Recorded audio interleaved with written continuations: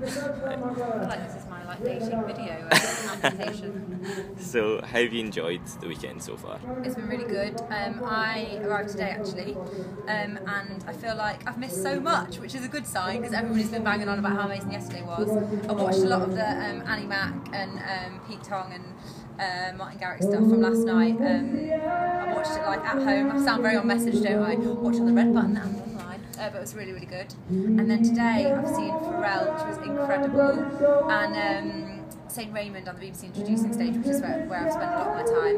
And it's just been so good, yeah. Doing little interviews, just had a little chat with Example, KTB, because we're doing a show tonight at 11. So yeah, just bits and pieces of that.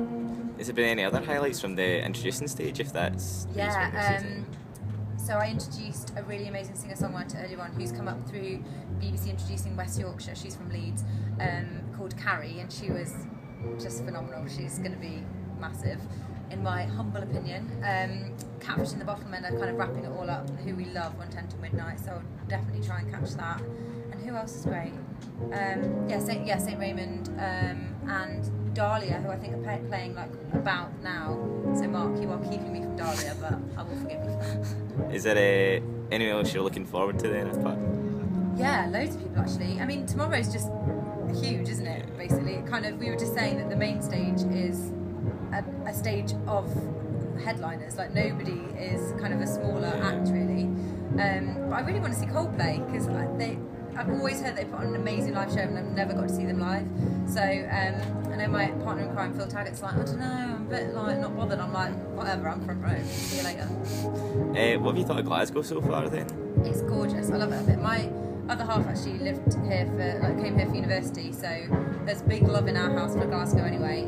But this is only my second or third visit, and we were up here last week actually for the academy and stuff.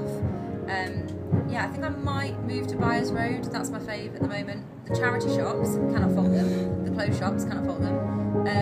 Yeah, it's just such a nice city, and everybody seems really, really excited about the event as well.